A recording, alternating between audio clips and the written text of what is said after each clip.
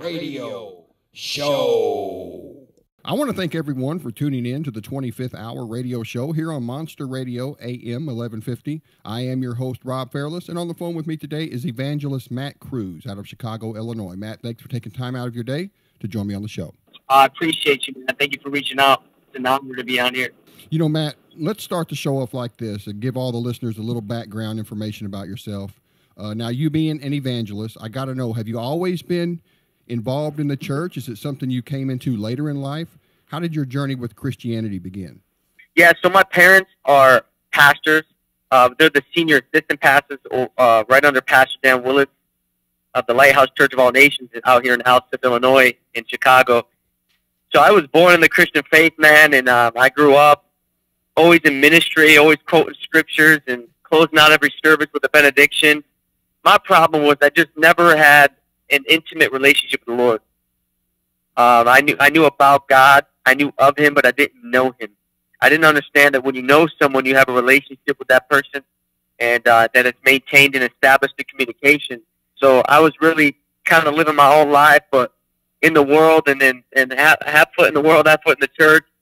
So I was one of those kids that claimed to know God, but denied Him by my actions. So at 18, I was involved in law enforcement. I worked there for some time.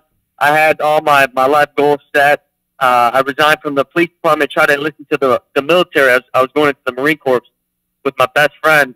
And right when I was going to get shipped off to boot camp, everything just got blocked as if it was God, which today I understand it was. And since that day forward, I knew that wasn't for me. And God just steered my life in a whole different direction. And from that point on, I had like a radical encounter with Jesus. This other evangelist at a church, he runs the outreach ministry. And he started mentoring me and started going out. And that's when I just got filled with the Holy Spirit, man. And God just changed my life so radically. I started hearing His voice. He started telling me about people's pain in their body. I was in wal-mart and just seeing healings happen. So since that day, I knew there was a call on my life, and I was called to ministry, and the rest was history, man. God just started opening up doors. Yeah, amen, man. Now, as far as feeling a calling to be bold in your faith and to put yourself out there in front of people, in front of a congregation, when did that start to come about? So I grew up doing Christian rap, and I told my parents, you'll never see me preaching on the pulpit. And my mom always was like, Matt, you better be careful what you say. The Lord might just do the opposite. So God used that for me, traveling, going to different youth events, doing Christian rap and all that stuff. He used that for me that open door to be behind the pulpit. So I think it was when I got filled with the Holy Spirit, man, I just received this fire. I received this boldness, and everybody has greatness inside of them. Everybody's got potential inside of them, but that can only be unlocked by the power of the Holy Spirit. So when I received the power of the Holy Spirit, like the Bible says in Acts chapter 1, verse 8, that you will receive power when the Holy Spirit comes upon you.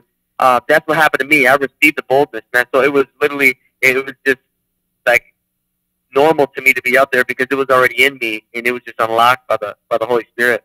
Yeah, that's amazing, Matt. The power of God is awesome. Now, like thousands of other people, I came to know you from a shared Facebook video that you had made. And I, of course, went to your page, and I was like, wow, man, this young man is on fire for Jesus Christ. I hit the follow button. When did you first start getting noticed as far as your Facebook videos are concerned? Was it a gradual buildup of followers, or did it happen pretty quickly for you?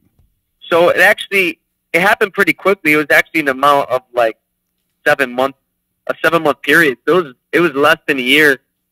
You guys are probably familiar with Marcus Rogers. He's one of my best friends, and we travel a lot together. And he did a meetup at the Bean out here in Chicago downtown, like an outreach. And someone shared this video on my page. It said, hey, this guy's on fire. He reminds me of you. You guys got like a similar testimony. So I started following him, and then when I met him up, God kind of connected us together. So seeing his stuff kind of inspired me, and God was already showing me, hey, this is what I want you to do. So I started making videos, and within that 7-month period, God just started putting the anointing on these videos, man. They started going viral, and then it just, man, at one point I just gained like 100,000 followers in 1 week. Like, it was just insane. Yeah. Now, for all the listeners out there who might not be aware of who you are just yet and the type of videos I'm talking about and what you're talking about, We're talking about some street evangelism. We're talking about on-the-spot healings in the name of Jesus Christ. Let the people in on what you've witnessed and experienced in some of your videos by calling on the name of Jesus. Oh, absolutely. So there's so much power in the name of Jesus that things happen when you call on that name. I've seen deaf ears open in Walmart aisles. I've seen blind eyes open. I've seen just this awesome stuff that only can be explained by God himself, only what he alone is capable of doing. A lady had a bone spur sticking out of her kneecap, and I prayed for her. And there's what you call instant healing and progressive healing. Your faith will heal you. So I've experienced a lady with a bone spur, and it disappears right off of her kneecap. It just radically disappeared. I prayed for my buddies with that one video you've seen. She had a mass tumor in her colon. She lives in Arizona. I live in Chicago. That was my buddy's mother-in-law. He got her on FaceTime. I prayed with her. She just felt the fire of God go in her body. Little did I know the next morning she had already an appointment to like a follow-up for the cancer to see what they were going to do. And when she went to the doctor, they said that thing disappeared completely. Amen. Now, for someone like yourself who has obtained so many followers, not only for yourself but for Jesus Christ, you have bound to have had your opponents. I mean, I know that the enemy is definitely real. Call them what you want, internet trolls, atheists, etc. Do they ever bother you, Matt? I mean, how do you deal with people like that, especially online? Yeah, so, that comes with it, and the higher you go, the more you stretch to a new level where God takes you. There's always going to be naysayers, and literally these people come out the woodwork right when you start doing it, making a change and trying to be that different, So at first, of course, that stuff gets you a little bit because you're like, man, what did I do to you? And it's just awful things people say. But I just think of it as, hey, you can say whatever you want. It's still not going to change the fact that God is real and he's healing people. And just because you don't believe it's not true doesn't make it not true.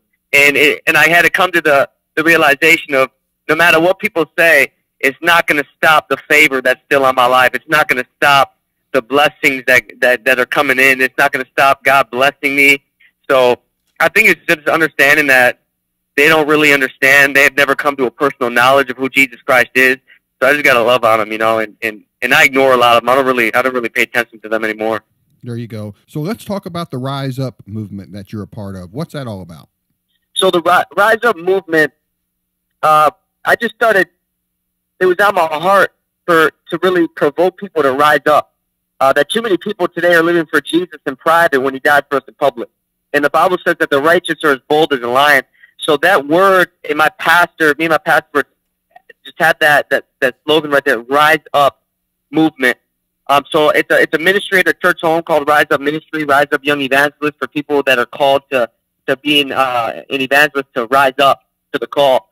But more so, it's a movement where just believers in general can see what counted the love of God everywhere we go, that everybody's a chance, everybody's not an inconvenience. So it's just to provoke people to rise up, share Jesus and his power with other people. So that's what we do. Everywhere we go, we tell people, rise up. This is what we do. We do revivals to provoke you. See these signs and wonders. These signs shall follow them that believe. So you got to rise up because people need the truth. They need the answer. People are hurting, and we have it if we just rise up. Matt, you're such a young guy, and your love for God is undeniable. Have you set goals for yourself? I mean, do you have a plan, or is it each day let the Lord lead you where the Lord leads you? So it's definitely, the Bible says, trust in the Lord with all your heart. Lean not on your own understanding. In all of your ways, acknowledge him, and he will direct your path. So my steps are ordered by the Lord, so I kind of just put my trust in him. But I have an idea, and I understand clearly what's on my life and this call and this anointing.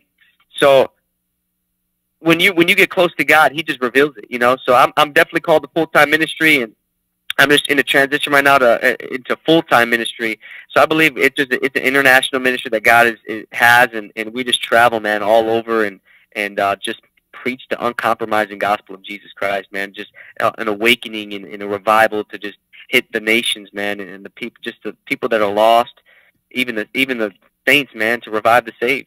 Right on, man. What about outside of evangelism? Do you have any hobbies or activities you're involved with? So I love playing basketball, man. That's one of my hobbies. I played since high school. And other than that, I just love hanging out, man, with friends and making disciples, man. And what we love to do, we just love to hang out. We love to have fun, bro. Every time we were in Colorado, we just love to go snowmobiling and everybody hangs out together, and just as a group, man, and we just have fun. We do some funny stuff together, our whole team.